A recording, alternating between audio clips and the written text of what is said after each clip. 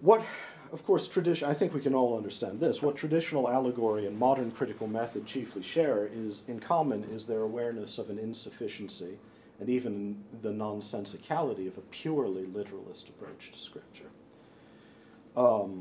Now, that said, some of some of the modern critical scholars of Scripture I know personally and like are themselves, in a different sense, very literalist readers. It's just that they happen to think it's possible to exhaust, as I said, the significance of a text by reconstructing its material history, and once they've done that, there's no other meaning that it's legitimate to find in a text in any context for any reason. They don't always put it that way, but they practice it that way. But in a different and more important sense, the critical project in biblical studies was a necessary and fortunate, if in some ways inadequate, corrective not to ancient views of Scripture, but to an early modern reading of the Bible. A tradition that treated Scripture in what I can only call the oracularist, literalist fashion. Now, what I'm about to say, wildly oversimplified, but my excuses are time is limited, and again, I'm not awake.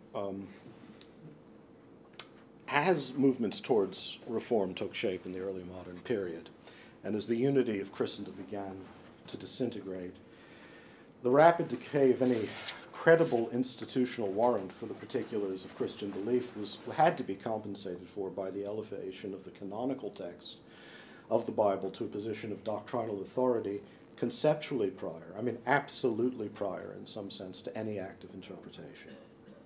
This was inevitable, and it required the myth of the Bible as a kind of infallible and uniform catalog of direct divine revelations, not a testament to revelation.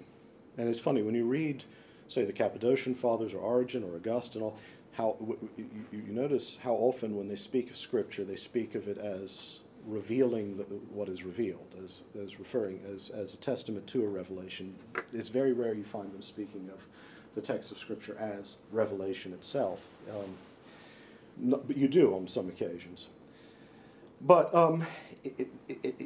not a testament to revelation, not simply a revealed text in the sense that by God's grace it points to the full revelation of God in Christ, but in some sense as an immediate communication of the concrete truths of salvation history, of doctrine uncorrupted by human connivance or folly, and of divine oracles dictating to us what to believe, to desire, to do.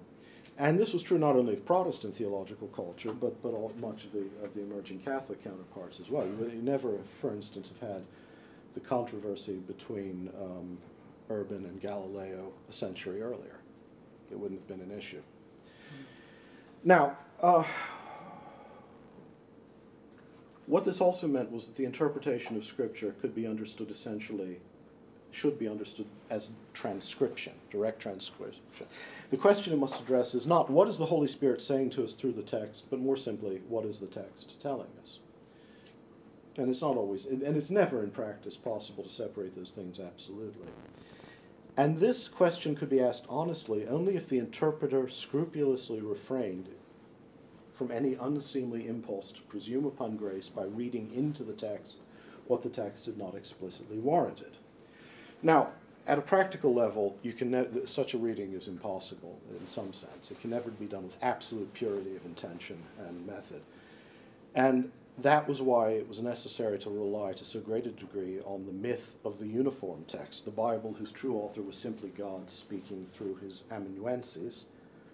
In the end, even those who sought to hear and obey the word of Scripture could not really help but impose upon the plain and literal sense meanings and acceptations and typological iterations that were in fact inherited from a doctrinal tradition which had in its turn arrived at its understanding of Scripture by way of a radically different practice of reading, which is a rather long-winded way of saying that the early modern readings of Scripture were actually dependent upon ancient readings of Scripture that shared none of their premises about what the text was doing in revealing Christ.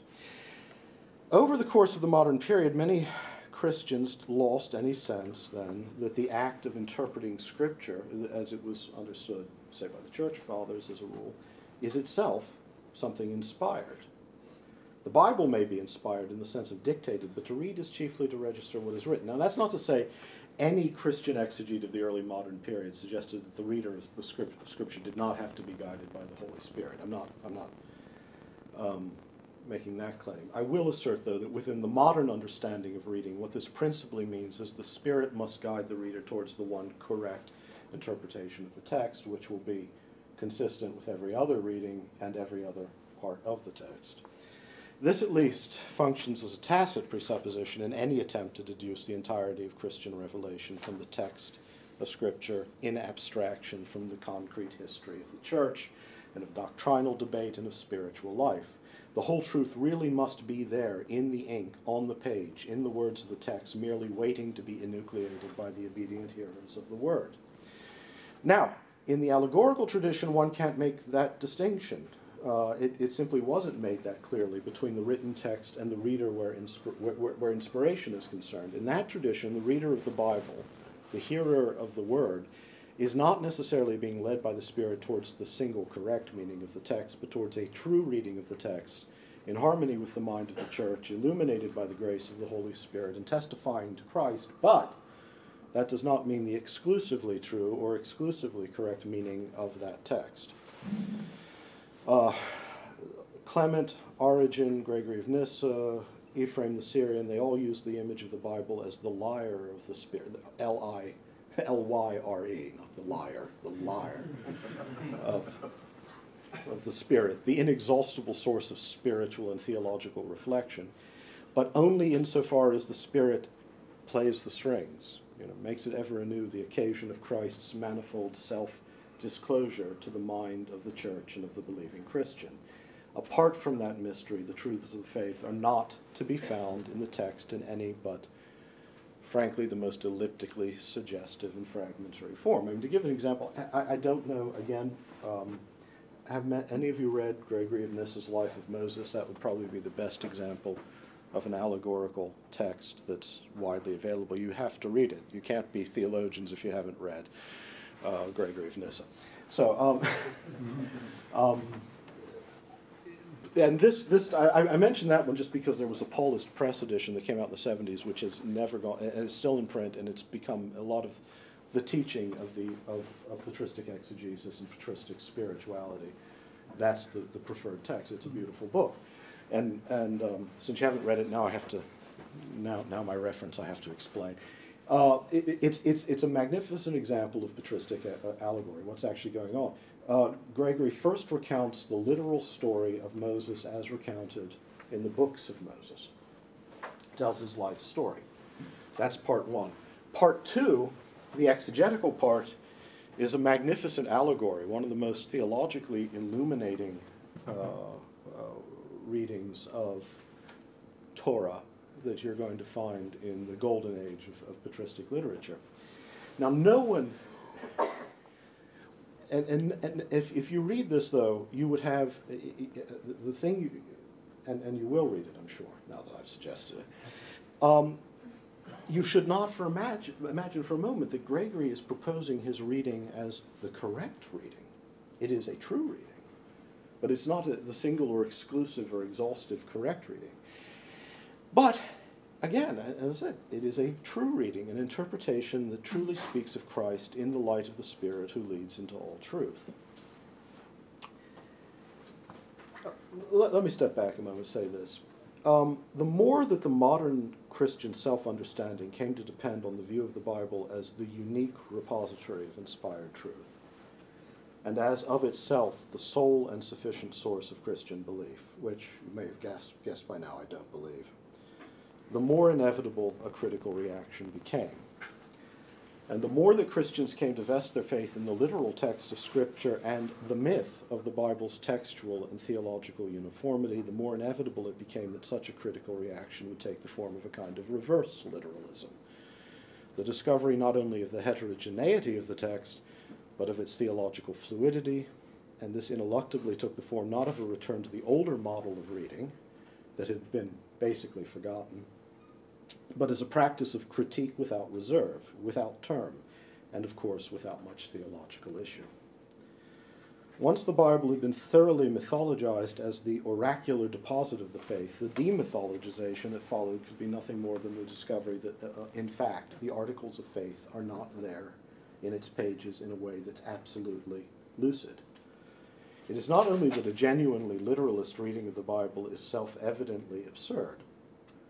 I mean, a genuinely literalist, I mean like a fundamentalist reading, irreconcilable with the text's contradictions, incapable of making sense of the multivalency of the text's sources, dependent upon an almost willful refusal to recognize any difference between myth and history. I mean, this is the great reaction to the reaction, especially in America in the early 20th century, the absolute fundamentalism.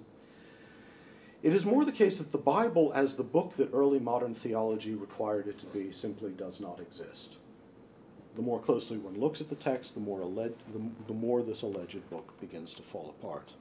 It is not there. Read strictly ad literam, Scripture simply does not say what we want it to say in the way we want it to say it. Now, I mean not only that the text is not always consonant with theological readings. Okay? That's a different matter. For instance, Western theology has the whole Augustinian reading, say, of Paul's theology of grace, shared in common Catholics, Protestants. I believe that is a profoundly defective reading of Paul, that Augustine got it very badly wrong in many respects, with bad consequences for later theology. But that's a matter of simple exegesis of theology. Rather,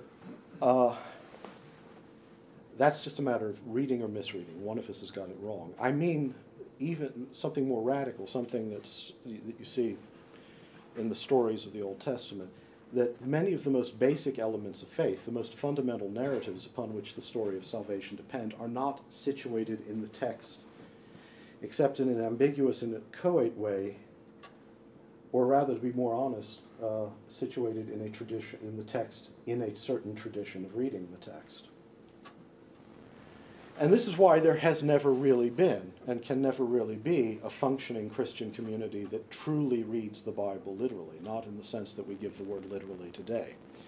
Even these modern fundamentalists I mentioned, contre cœur, are not really reading the text of Scripture, so much as using the text as the occasion to reiterate yet again the story that Christians tell of how things stand between creation and God.